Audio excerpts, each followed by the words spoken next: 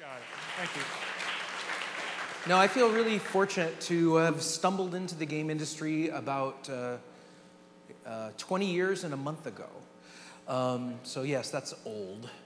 But the game industry's gone through a lot of transition, change, and excitement through that time. And what I want to do today is talk a little bit about the independent studio that we founded, a group of us started 11 years ago. And our ups, downs, some things we picked up along the way, some cool opportunities. We got to work with Valve on Counter-Strike. Today, we get to work on a lot of virtual reality products and share some of the things that we've picked up along the way from that. It may be relevant to you. It may be just interesting, but hopefully there's some impact, and we'll see. So I, of course, like everyone else, I learned to program at age 10 in a church. Isn't that what normally happens? There happened to be a guy in the city I grew up in who sold a bunch of software and donated a bunch of computers to churches and then came in and taught 5th and 6th graders how to program in BASIC. And I just ate that up. I loved it. I loved video games. I loved everything else. But I never thought going to school for video games was even a possibility. And when I talked to people about going to school for programming back in the day, it was talking about compilers and about the way chips were built, and that didn't seem very fun. I thought software was really cool as a tool to be able to use for things.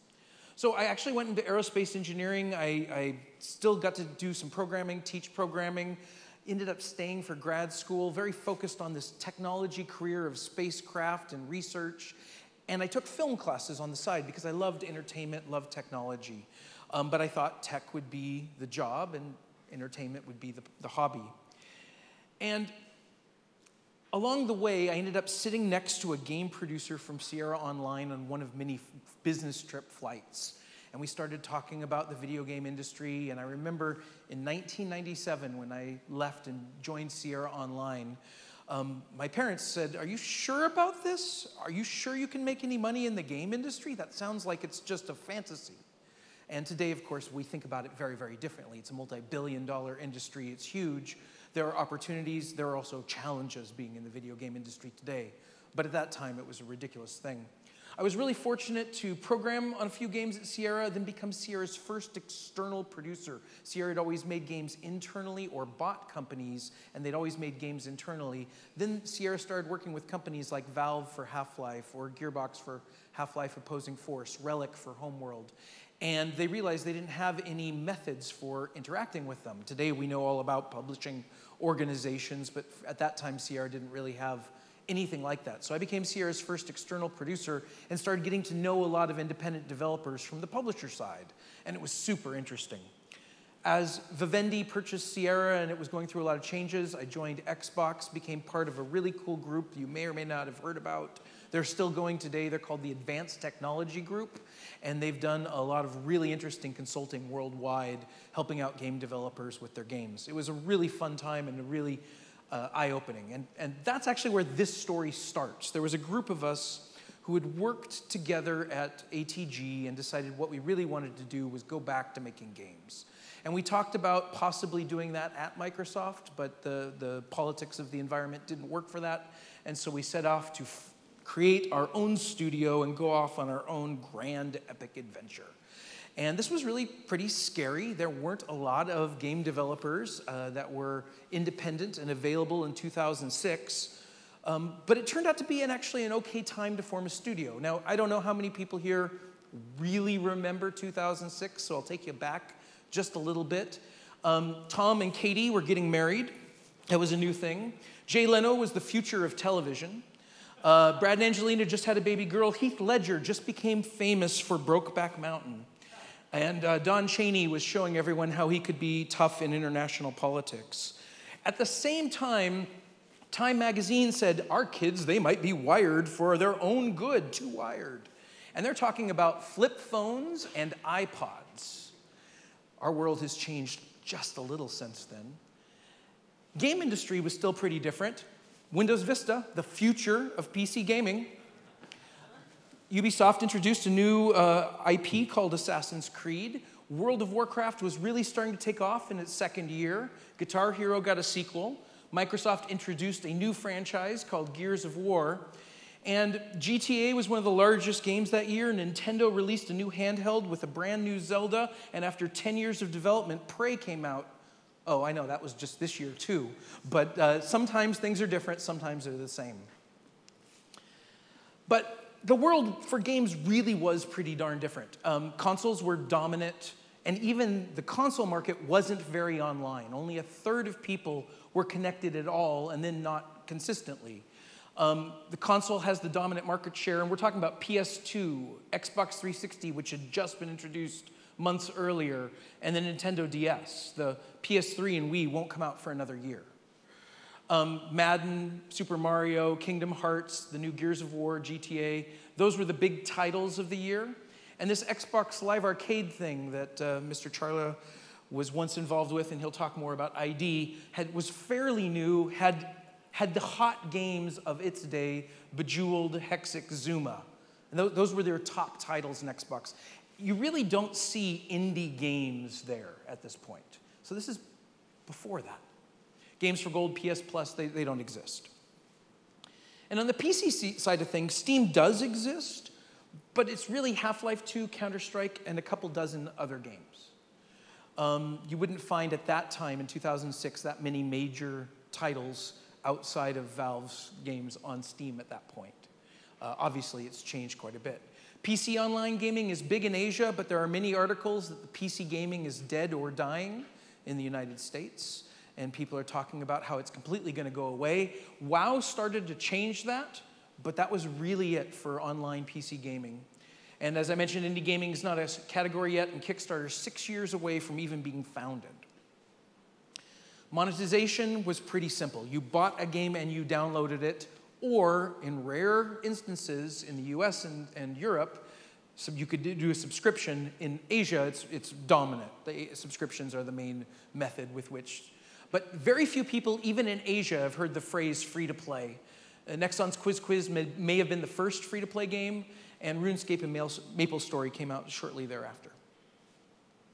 And for mobile games, people are approaching us, even as we formed a new studio, and say, man, there's VC money. People really want games on their phones. And they're talking about games for flip phones.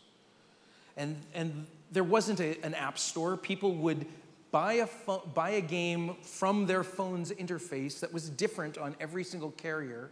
They would pay the carrier in their phone bill. People would complain about their phone bills, and their kids would buy games on their phones. And then the developer or the publisher might get a small fraction of the money from that. But there isn't an iPhone yet. There isn't an Android. The world is dramatically different. And from web game point of view, casual games are just really starting to take off. Big Fish is doing its very first hidden object game. It hasn't come out yet. At the end of 2006, Emily and her brother will found Congregate. Facebook is existing, but it's not outside of colleges yet. It's not a gaming platform. Zynga's a year and a half away with launching its Texas Hold'em poker. Farmville is farther away than that. And it's going to be a long time before you even hear or play with HTML5. So you get it. Making games in 2006, just 11 years ago, was dramatically different. And so why? And the real thing is, if you're going to have a studio and you're looking at today, it's going to change. And I can't tell you that the last decade was dramatically different than the decade before. And I have no reason not to believe that the next decade isn't going to be as dramatically different as the last one. But I think people are going to pay for games, and how they do so is going to be completely different. The monetization models are going to be different. The methods of payment are going to be different. The way they find your games, the way they play your games, it's all going to change. And that's something that you as a developer, if you're having a new development studio or you're thinking about how do you fit in everything, you're going to have to consistently deal with throughout the lifetime of your studio. With us faced with this as a studio, we're starting out, we're making what, working for publishers to make games, and I'll talk a little bit more about that. We're starting to go, okay, how do we decide what opportunities we should focus on? And so we said, well, who are we and what are we good at? And that came to be a mantra we really held on to a lot. We started self-scouting after every project we did. Okay, what are Are we showing that we're good at something? Are we showing maybe that there's an area maybe we shouldn't be in? Who are these people? What are they good at? How do you leverage their strengths so to give us opportunities that really give us a chance to set us apart and do better things? And how well does what we do well map to the potential of the business and creative success today? And I think, especially for game developers, both are very equal. The people who just want to have their art seen by a lot of people, it's very hard for them to sustain in business. The people who just go chasing after dollars, it's very hard for them to really connect with an audience. That idea of really working to both business and creative success and really trying to entertain people and make money from entertaining people, I think is a real goal that we think about a lot for us as our studio. And a lot of times people are saying, well, we're always judging to see if this particular game is what you're passionate about. And we keep saying, we're actually passionate about entertaining people. We're passionate about making games. And therefore, the change doesn't impact that passion as we move to different kinds of entertainment, as long as that's what we're really passionate about, entertaining people. So opportunities are going to come. Sometimes it's because you really beat the bushes and went looking for them. Sometimes you stumble into them. Sometimes it's because of people you know and situations you walk into. How do you evaluate them? How do you say which opportunities are right for us to go for? Which ones should we be chasing? Which ones should we not be chasing? And one of the things that we often ask for is, are these projects, if it works, good for both parties? Right? If we're working for somebody else or someone wants to finance us to do something, hey, when that is done at the end, is it good for the studio? Is it good for the financier or the publisher as well? And it's surprising how often it's really good for one party but not the others. The other thing, too, that'll happen to you as a developer is someone will have a crisis. Their game development isn't going at the speed or the schedule that they wanted it to, and they need help. And you might know you can help them. You might be, whatever your skills are, whatever your particular talents are, might be a fit. But sometimes what they want you to do has a really low chance of actually being successful. And one of the things I think that has kept us in business for a while has been really avoiding the projects where the chance of it actually being successful is low.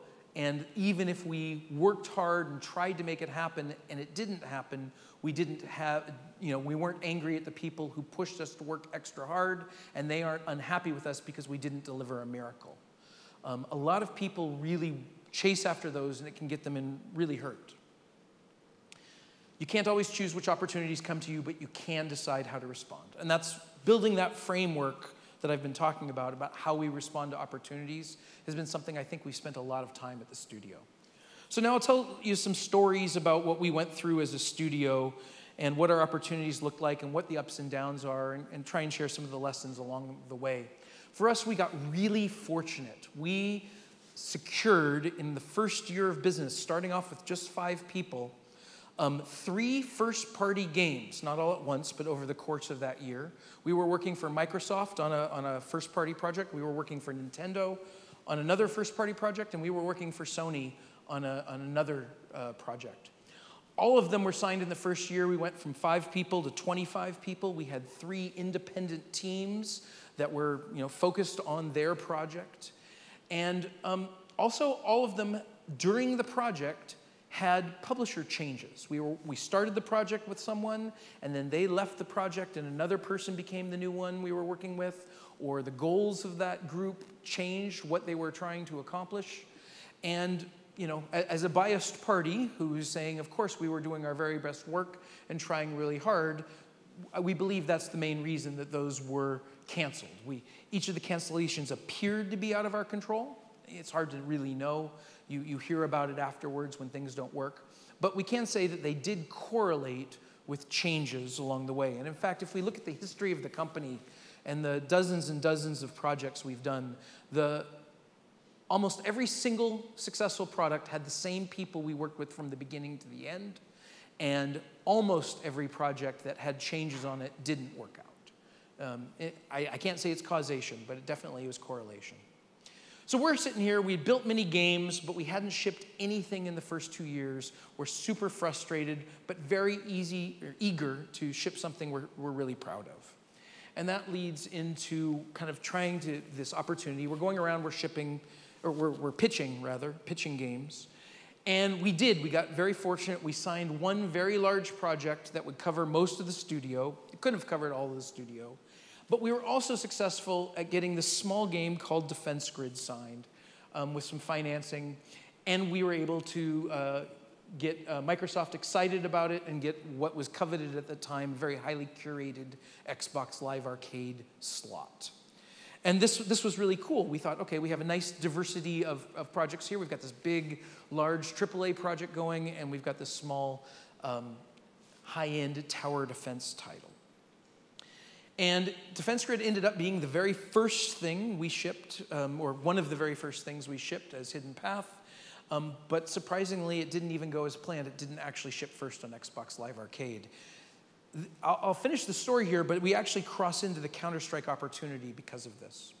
So our Counter-Strike opportunity really starts with Defense Grid. And if you want to know all the details, both about the making of the sequel and actually of this particular business situation, there's a book written by Russ Pitts called How Video Games Are Made, My 16 Months Behind the Scenes in the Making of Defense Grid 2. I don't know what idiotic developer let a reporter sit with them whenever they wanted to for 16 months, but we did. And Russ really got super interested in that and wrote about 10 articles for Polygon, where he was a reporter at the time. And then he took that plus a lot more material, and he created the book. You can get on Kindle if you would be so interested. What the short version is that Defense Grid was planned for an Xbox Live Arcade exclusive. Along the theme, the people who were running Xbox Live Arcade at the time switched out. New people came in.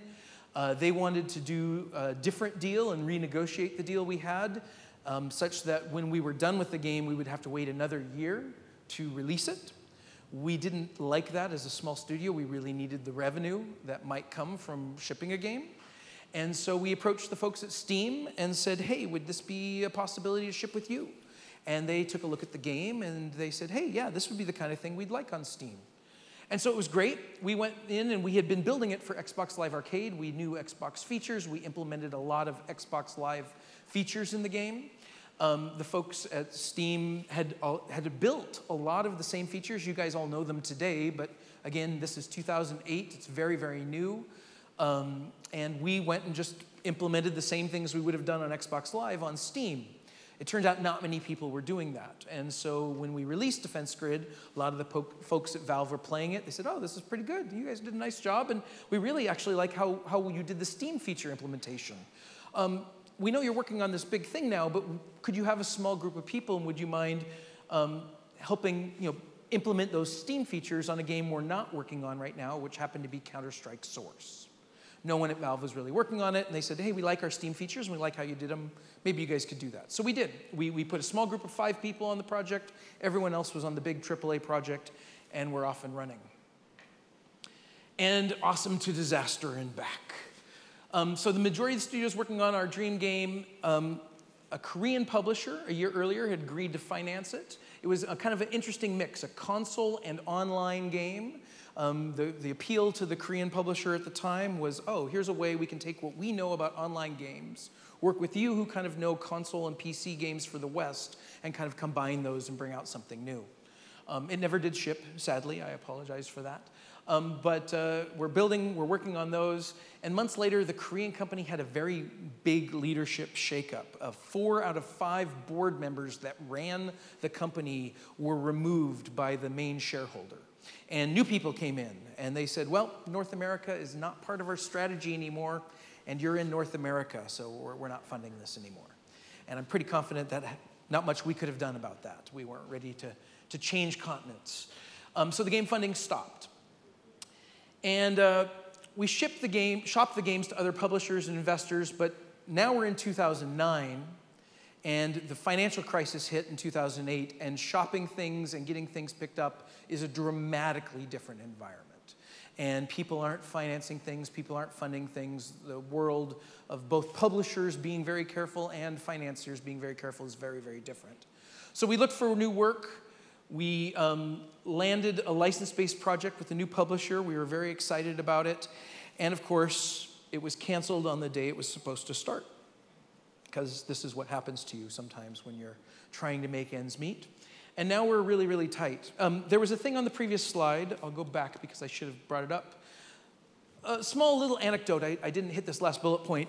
When we started working for Valve on the Counter-Strike Source Steam features, we had an unusual conversation with their management that basically said, do not change out any of the people on the project. And we're like, okay, yeah, we wouldn't have done that anyway. We always keep our people separate. Maybe you have a UI person who floats around, but in general, your programmers are separate, your designers are separate. But I guess they had had a relationship with a previous developer. Valve doesn't always have a ton of developer relationships, but they had had one with the previous developer, and they had felt like that developer had changed out the staff significantly on them, and they were unhappy with that. So they wanted to make it very clear to us we were never to do that. And we said, yep, no worries. We wouldn't have done it, but you've made it really clear. We know it's really important to you. So that project's canceled, and now we're in a cash-strapped situation because we'd spent most of our time and money shopping the big game that we had been working on. That didn't happen. We did get a gig, but then we waited to get the gig to start, and then on the day it starts, we're not having money. So we're now having the horrible layoff conversation that we didn't want to have. But we recognized that this thing about Valve and the team changing was really important to them. So we called them up before we took any action, and we said, hey, we knew that changing the team was something you really don't want to have happen. We're probably going to do layoffs now because we've just lost 2 projects in a row that we thought we were going to do. We're going to keep what we believe our best people are. That's going to mean some changes on your team as well, but we wanted to let you know before we took any action. And the response was kind of amazing. It was, well, why don't we just hire your whole team to help us out? Yeah, and I'm like, I should have opened with that, huh? It didn't even occur to me that was an option, and then they go, yeah, let's take a look at it. So let's come over to Valve the next day and let's see what kind of things we could potentially work on together. And sometimes Valve doesn't need any help, but they were in the middle of shipping some big things, and there were some areas they would have liked to have help with, so it kind of worked out. So almost all our artists went to learn about the right way to make levels and props for Left 4 Dead 2. Our designers ended up working on Team Fortress 2 standalone experiences, and most of the programming staff and a few artists worked on bringing Counter-Strike Source to Xbox 360. They just said, hey, let's kind of divvy your team up. And this is a little different for us. We'd always been very team-focused. We'd always been working on pretty much original project to this point. And looking back, it appears that what Valve was doing, appropriately so, was kind of evaluating our strengths and weaknesses with each parts of our staff, of our 30 or so people. We had been working on our own project. We weren't anymore.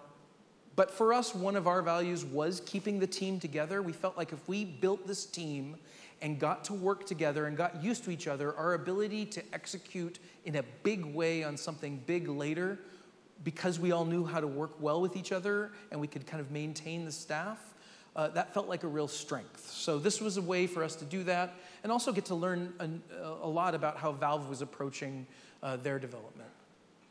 So the Counter-Strike for Xbox 360 took about 8 months. It was just a straight, bring this over, but make sure the UI and the interface is appropriate for console. Also the controls. And we did some UI upgrades, but no major design changes. At the end of that, they took a look at it and they go, wow, you guys kind of did that, and that kind of worked. And the Left 4 Dead people are kind of done, and the Team Fortress people are kind of done. Why don't you get everyone back together, and why don't you guys go and take this a little bigger? So let's move the project over to the Portal 2 engine. Let's do this for both Xbox 360 and now PS3. And why don't you guys actually start making some new levels and some new content and update the weapons and so forth and kind of build a new thing? Let's see where this can go. We said, wow, that could take another year. They said, yeah, that's kind of what we thought. Okay, so off we go, and we're doing this, and we get a year later, and we're like, okay, we think we have this whole thing. Guys, take a look at this. What do you think? And they go, yeah, we've been thinking that maybe we should go even bigger. You wonder where Valve time might come from. I submit it's continual evaluation of what they believe the right thing to do is and having no sunk cost fallacy. So they just said, no, and that was the right thing to do a year ago, but I think the right thing to do now, we've got these two groups of Counter-Strike players, 1.6 players and Source players. And this religion is stronger than the Mac PC religion. This is stronger than PlayStation, Xbox religion. This is which group really has the one true Counter-Strike. And there are things that both of them love about their game and they hate about the others.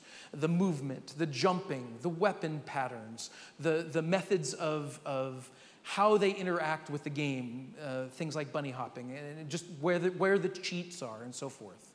Do you think we could take a goal where we try and create a new Counter-Strike product that could unify this audience? We all looked at each other and we went, probably not, but we could try. Everyone goes, yep, that's probably true. So we figured we'd do a try. But the way we approached it is we said, we're going to data drive a unified movement jumping weapon model. If you knew anything about the code for Counter-Strike at the time, every weapon is a different DLL in the Source and 1.6 days. Every firing pattern is a different subroutine for each weapon, for each movement, for jumping. And so creating a single unified movement model seemed like a good idea. And then what we could do is we could data drive it to make it exactly like 1.6 and compare it. And then we could change the knobs and then make it exactly like Source and compare it. And if those worked, then we could try finding this middle ground that might be appealing to both players. We also ended up growing to 4 platforms: PC, Mac consoles, Linux servers, adding modes, matchmaking, new ranking systems, a bunch of cool features. And then this is where I got to witness, and most of us at Hidden Path got to witness, some of the most brilliant thing that I think I was aware of. Valve was really on sharp with this. They said, you know what? If we're going to make a unified Counter-Strike, and we're starting to build it, and we've got the model in, we've been going for a while, and people at Hidden Path and Valve are going, hey, this is kind of working, it's kind of fun. We don't know how Counter-Strike players are going to go yet, but let's invite some pros over and just say we want their feedback on Counter-Strike. We won't even tell them that there's a thing for them to play.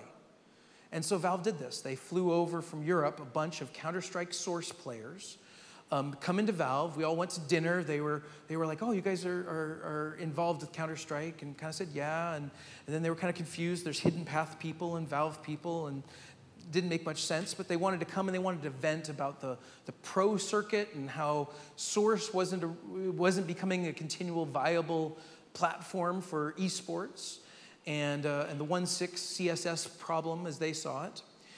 Went back to Valve, and the Valve folks said, okay, hey, we actually are working on something, and we want your opinions on this, so just play it.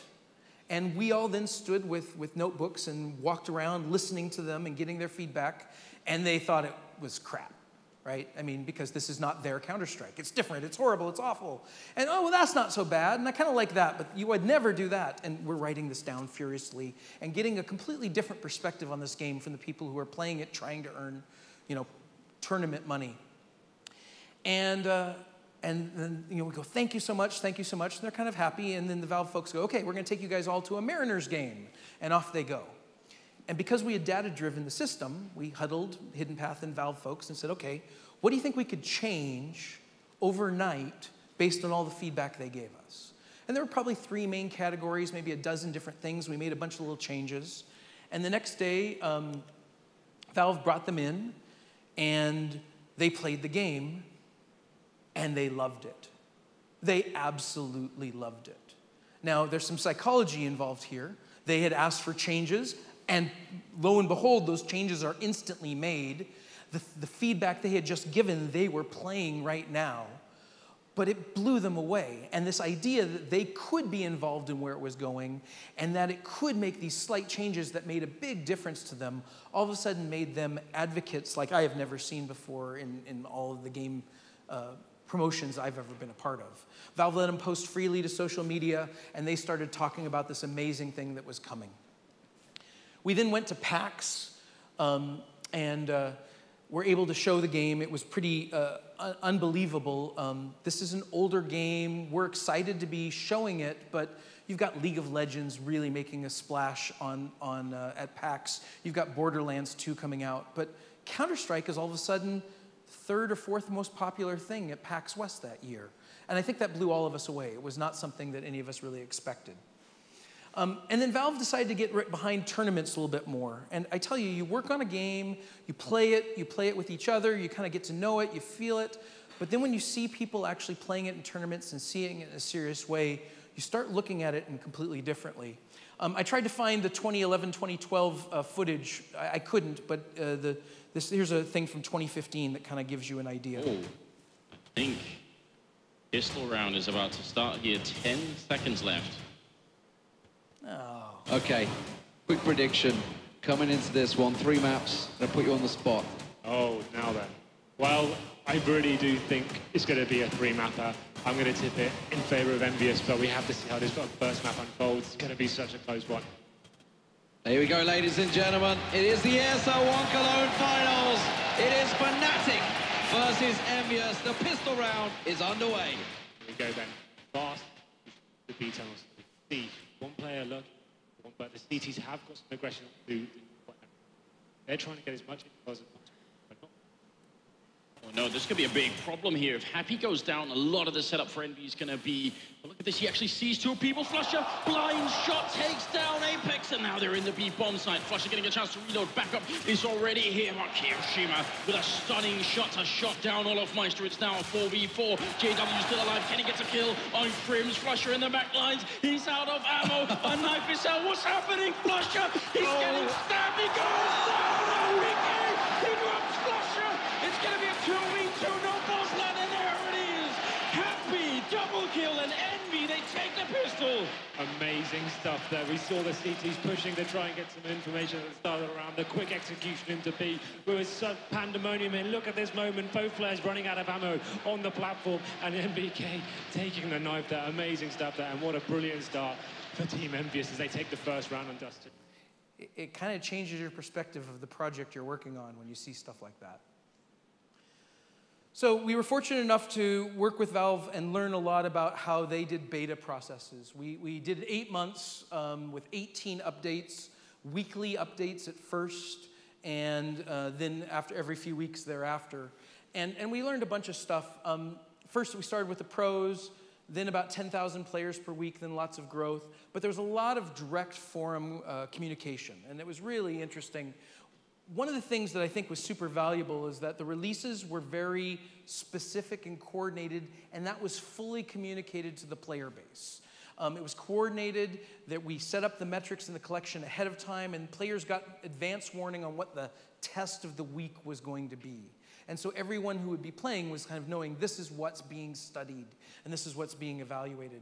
And then we could plan our possible responses to the data before the test even took place. If the data comes back this way, we might go this way. If the data comes back a different way, we might change. And of course, if it came back completely unexpectedly, we could do something completely different.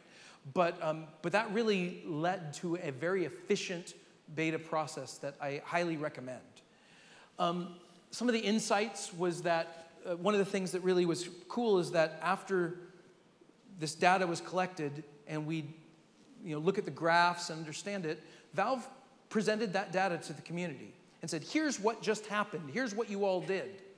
And now the dialogue on the forums completely change. It's not about, hey, I don't like the changes you're about to make or the changes you just made. It's, well, what should you do with this data? And you actually elevate the level of the discussion on the forums because they're now in it with you talking about, wow, that is exactly right way it should be, or no, it isn't, or why isn't it? And one of the things that really this enabled was players to debate amongst themselves rather than debating against you. And this was huge, especially for a community that's not necessarily the friendliest and calmest community in the world. The other lesson was really valuable is to do polls in-game, not in forums. People will respond to polls, but a subset of your audience goes to forums. And the silent majority can make themselves very well known with an in-game poll, whereas a forum post or questions or reading from the forums won't necessarily tell you that information as much. Metrics often was something we relied on much more, but we did do a few polls. When dealing with the audience, we learned to respond directly to people who were really helpful. It could be negative feedback, but they were helpful. And we responded indirectly to people who were just being trolls or being difficult. And the reason this worked is that attention and reputation are really that currency of the community. And if the developers are calling out this person who's being super useful for aggregating all these other threads and putting it in a place that's really easy to use, other people want to do that too. And then all of a sudden, your community is actually working with you as opposed to against you. The other thing, I mean, this is common. I think people run into this, but a lot of people will make suggestions. Their suggestions typically are not good. They're not good inherently because they don't have all the information that you as a game designer are having to deal with, right? You have a ton of knobs. They see one knob. They say it needs to be cranked all the way to one side. That would take your system completely out of balance. They can't understand that. But don't mistake a bad suggestion for a poor identification of a problem. Often when they identify that there's a problem, they're right. The fact that they may not have the right solution doesn't mean you should ignore it. So some years later, we got a VR opportunity. And as with everything, our virtual reality story actually starts with Defense Grid. You can read about Defense Grid in this book now. The VR story actually happens after the book, but in about 2014, Mark Toronto, our chief creative officer, you'll see a little bit about him in a bit, said, hey, I really want to do some of this VR. It looks really interesting. And we started approaching Oculus. We knew some people there about possibly doing demos for them. And we sat down, we met with them, but they said, no, we're not really interested in doing that. And then the opportunity came 9 months later, got an email out of the blue, can we meet next week? This is GDC 2015. We say, sure. And they said, we think your game would be great for VR. And often at this point in time, people would say your game. We'd say, you got to understand, Counter-Strike's not our game, it's Valve's game. We worked with them on it. And they go, no, not Counter-Strike, Defense Grid. And we looked at them a little funny and we said, why would anyone want Defense Grid in VR? This is a game we love, we've worked on for a long time. We know inside and out. We have never associated this with VR. It doesn't make any sense to us. And Oculus kind of said, well, actually, VR experiences involve a lot of things. They involve your perspective, how you see what the world is around you, the movement, how you're going to move or not move, or whether it's an extreme movement inside it, the presence, your relationship with the world and how you see yourself in the world, what you're focused on, and what your power relationship is, if you're controlling things or if you're interacting with things. And according to Oculus, it turns out that many different audiences value different traits much differently, but one area that seems to be very common as they were trying out a bunch of their demos was a God view, stationary, full control of a miniature world that had animating moving pieces that you could get down and look close at. They said pretty much everybody who likes VR seems to like that, and we think Defense Grid would be a good version of that. We went, oh, okay. So we put a camera, a 3D camera, just in our existing Defense Grid levels to kind of see what that would be like, and we were blown away. We know this game inside and out, and we're going, this game is so much better in VR. Would have never occurred to us. It was totally Oculus's idea. And this slide may seem similar. At the same time, the majority of the studio was working on a new dream game. A new Korean publisher had agreed to finance an original AAA online game. This was PC online only. And so at this time, we had two projects, a large AAA game and a small team working on changing Defense Grid to work in VR. Have a lot of UI, UX changes to really make it so that it would be native and feel right in VR. Sadly, months later, the Korean company had a minor leadership shakeup.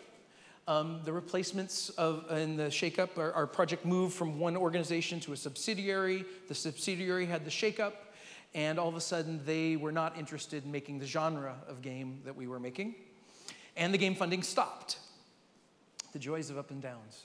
Fortunately for us, Oculus said, well, hey, why don't we just have your whole team do VR? Because we really like what you're doing on Defense Grid 2. So each time, these little side projects that were kind of, hey, that'd be kind of cool to do while we're doing our main thing, ended up becoming the main thing we did afterwards. It's kind of strange sometimes. Google got interested after playing Defense Grid as well, and we did a VR title for them for Daydream. Along the way, we've had to solve some interesting problems over the last 2.5 years in VR, and we have some tech now that might even be worth patenting. And we also have what we believe, Oculus is looking at it as one of their major titles this fall. It's called Brass Tactics, and here's the trailer.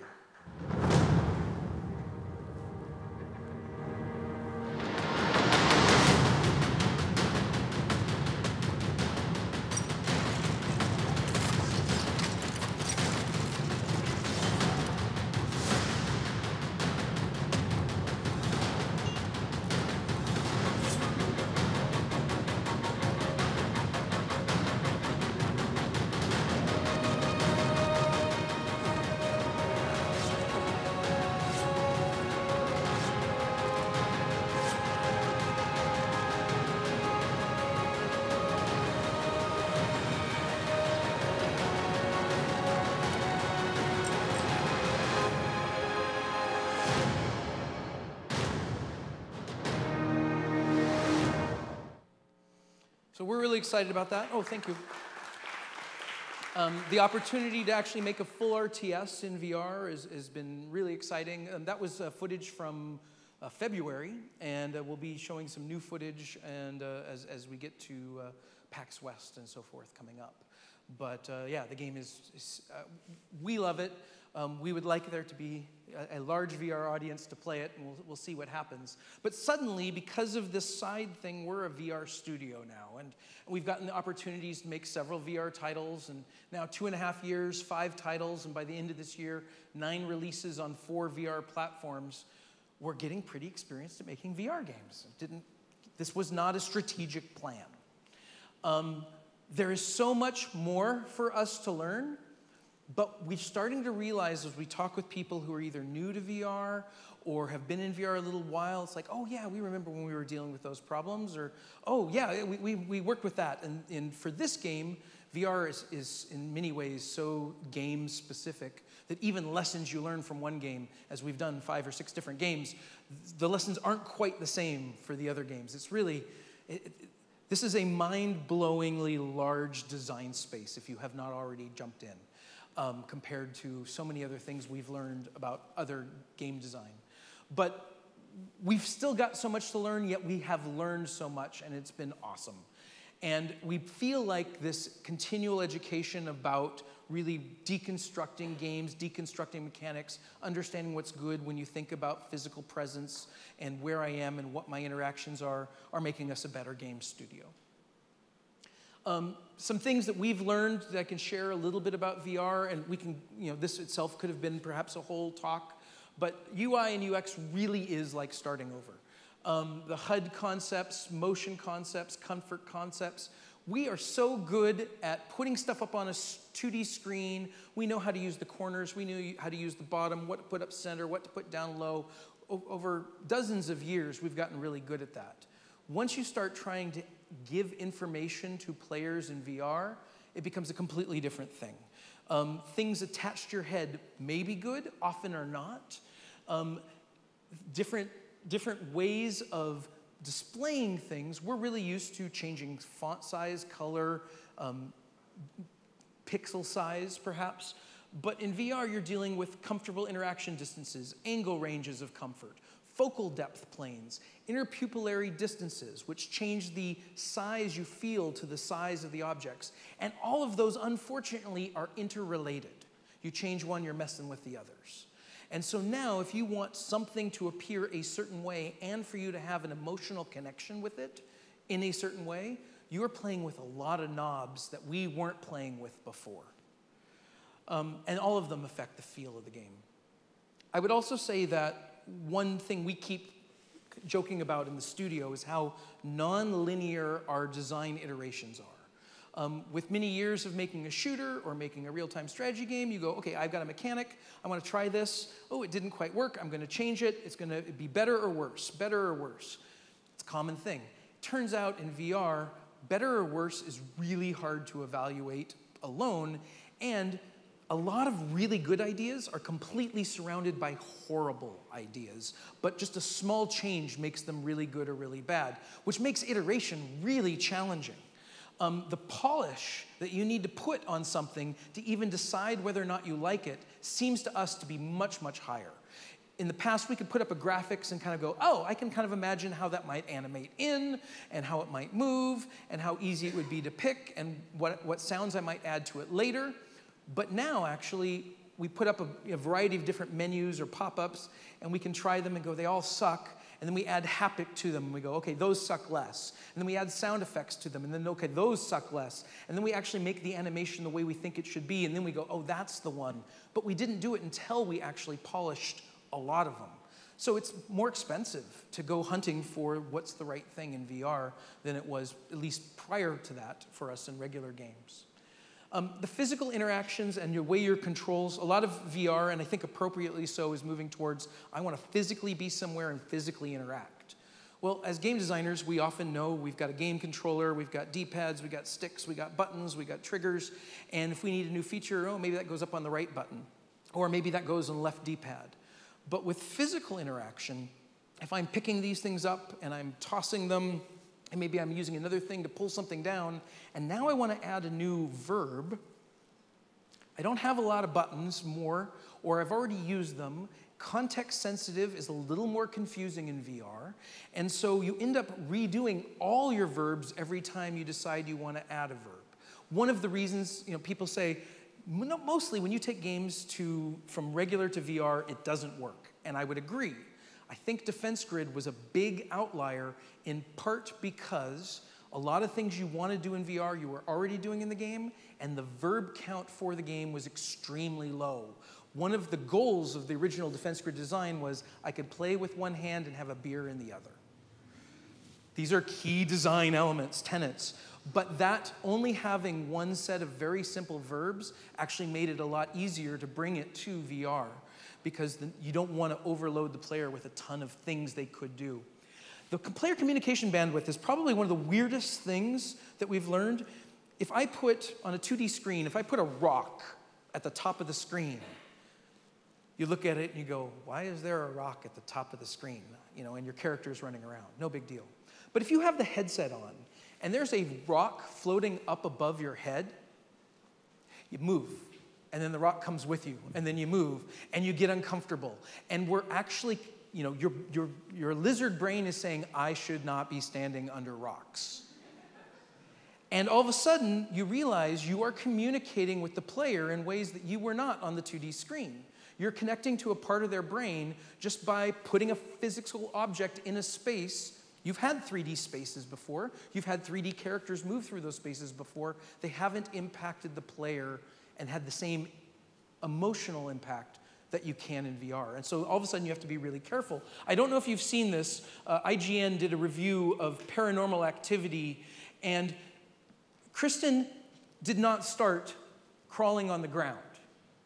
She was standing, she was playing, she got so frightened, she curled down into a fetal position while wailing. Makes good YouTube material, right? If you like watching other people get way too scared, but all of a sudden you realize, if theater is yelling and film is whispering, you are barely making any noise at all in VR. You are so right there in the information you can give to a player, and scaring people is super easy, and if you go really hard on it, you can make people go, I'm not sure this is the entertainment medium for me.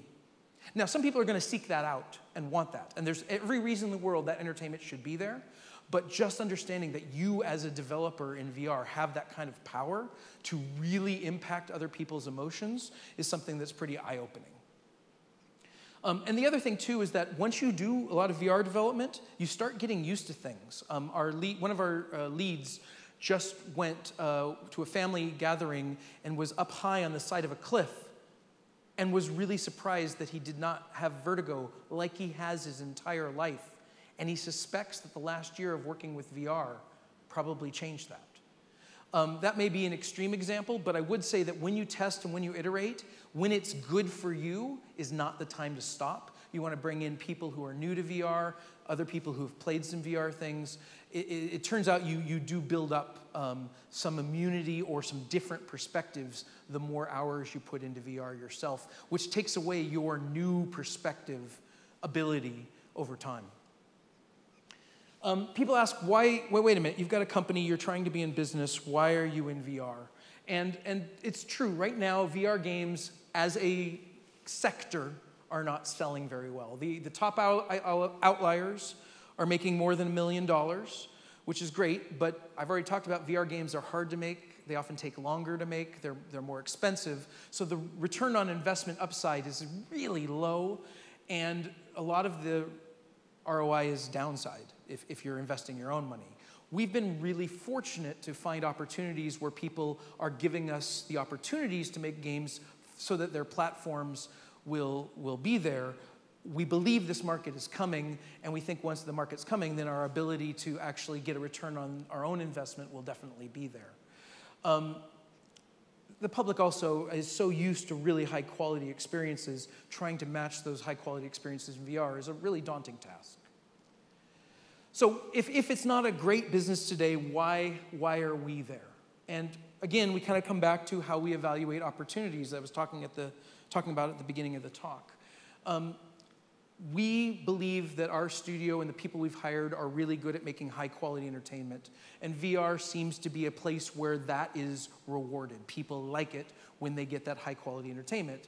Mobile is probably not the best place for us, as an example. Mobile, as you guys were hearing people talked about today, acquisition and trying to get people in is a fundamental part of it, and there is debate whether or not the quality is even as significant a factor in a mobile product.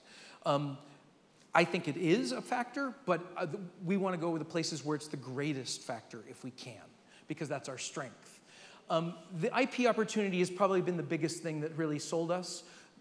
If you are a VR developer and if you can demonstrate it or you can fall into it like we did, the kinds of agreements that people are making with you are better than a typical development agreement because they know there's not a very good market there. So often you get to create new things, create new intellectual property, work in different genres than perhaps we were able to work in before, and show our skills off so that if VR goes away, we actually now have a portfolio we can show people and say, actually, yeah, we're a pretty good platformer studio. I know you never thought of us as a platformer studio, but a lot of people think Witchblood is really pretty special. And actually, we can do platformers, or we can do real-time strategy, or tower defense, obviously, shooters. But adventure games and arcade games, some places where we weren't before, we've been able to take advantage of VR for that. If VR does happen, as we hope, we're well-positioned for it. And I think one of the most important things is we're learning a ton, and we feel like we're really leveling up the studio on our design skills and our evaluation, our deconstruction of what's actually happening and why.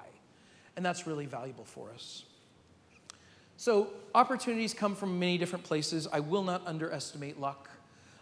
People say, oh, you have to make your own luck. Well, sometimes that's just going out and trying and trying and trying. And most of what I see from the indie community is a consistent basis of that. Sometimes it's about your ambition, what you want to make. Sometimes it's about survival. Sometimes it's about luck, timing. But I think the thing that's really important is understanding your values and goals to then decide which opportunities are not the right ones for you and which ones are the shots for you. For us, it's about making high-quality games, sticking with our strengths, focus on great design, and it has been also about keeping the team together, which gives us more opportunities. I'm really proud of the team. Oculus, as they have with most of their first-year developers, sent a documentary team out to go do stories on each of the development teams, and I figured I'd share with you the one about our team. When I was growing up and my parents first took me to Disneyland and I went on Pirates of the Caribbean and the Haunted Mansion, and these amazing experiences just kind of washed over me. I've always wanted to be able to give people those kinds of experiences. I started college when I was 14, and I was always several grades ahead in math. And I think that a lot of that still carries over to my psychology, where I always feel like I need to push a little harder and show why I should be where I am. When I got into computer science, my professor said, if you're in this for games, you've got like such a slim chance, 1 in 1,000. That was extremely motivating to me because it's like, if anybody can do it, I can do it. I just want you to tell the story of the people here. I think it's a story worth telling. I'm Jeff Pobst. I'm CEO and founder of Hidden Path Entertainment. I've been known most of my life as a catalyst. My parents would tell me the story that they'd have a dinner party and lots of friends would come over and they'd be all over in different parts of the house.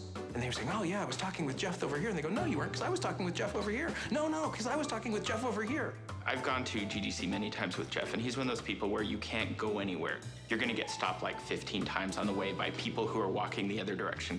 I really, really like Jeff because while he's really good at the business side, he's also very compassionate and thinks a lot about doing the right thing. And I think that that combination of traits can sometimes be rare. Michael Austin is one of the smartest people I know. He is not only technically smart, but he works hard to understand the why of things, the why about everything. When Michael and I met, he was just this young, super genius guy, really fantastic, could kind of do anything. And I had some crazy ideas. I said, you know, our clients are all having this problem with graphics and with balancing it out. Could we, in real time, adjust the colors? And like a week later, he said, okay, that kind of got me inspired. So he made this tool that would let people adjust the color gamut of their game in real time, and that had never been done before. I was kind of the VR pioneer. I backed the DK1 and was evangelizing it to the other partners. So I was like, oh, Michael, come over to my house, you know, check this stuff out. So I had been doing VR and doing my own research and things and following what was happening. Mark just always has a completely different way of looking at things that are, you know, sometimes at first don't seem like they're super significant, but then you realize over time that they're hugely significant. One of the things that happened when I came here to Hidden Path was that I met a bunch of people who are way smarter than I am and way better at all kinds of things that I'm not good at. And I learned in that team collaborative environment, we can do great things that are better than any of us could do by ourselves. Welcome to Defense Grid 2. When I first came in, I was trying to come up to speed on, okay, what is the story that we're trying to tell with Defense Grid? Beyond kind of the obvious, oh, you're shooting aliens with towers. This is in fact where the alien masterminds enslave the beasts they use for their armies. With the VR version, we added 5 new levels, and we were coming up with a story arc for them, and we actually went back closer to the original Defense Grid. It is very satisfying and nostalgic for me to get back to that root of the simple story of you and your friend and supporting each other through hardship. VR is so new. Everything has to be looked at with fresh eyes. It's like you can't go, oh, we'll just do subtitles like we've always done, and we'll just do this mechanic like we've always done it. Everything has to be rediscovered, and it's super exciting. As soon as we put the camera in the game, it was obvious that this was a cool thing. It was little miniatures. You're going to get down, poke your head in, and look at things. But interface was all completely different, so we had to really reinvent that from scratch. Defense Grid 2 is a custom engine. It's not based off of any other proprietary engine, such as Unreal or Unity.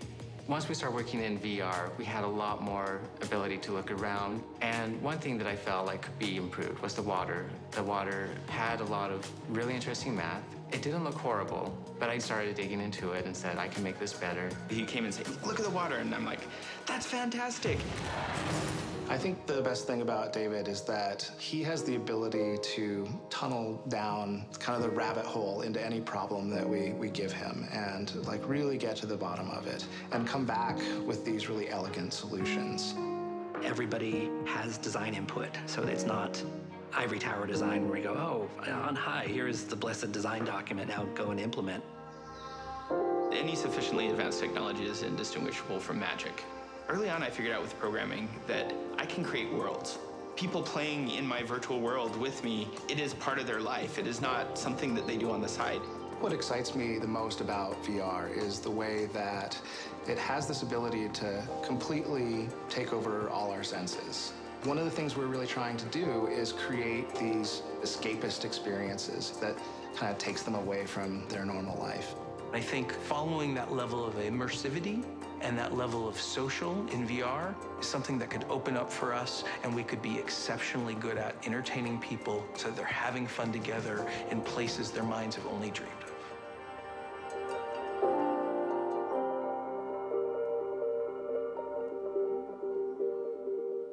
The thing that makes coming to work every day so much fun is the people that I get to work with. And the thing that we face each day and we know is coming is change.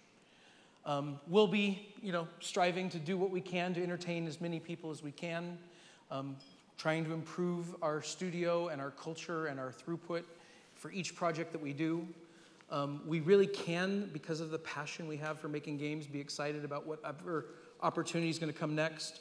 But if we've learned anything over the last 11 years, it's that we have no way possible of predicting what that's going to be.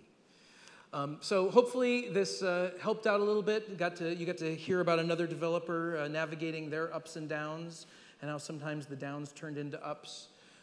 Looking at how we try and evaluate opportunities and how we think about which things we'll do and which things we won't, and maybe get a little bit of the insight into some of the community interaction we did on Counter-Strike and some of the things we've learned from VR.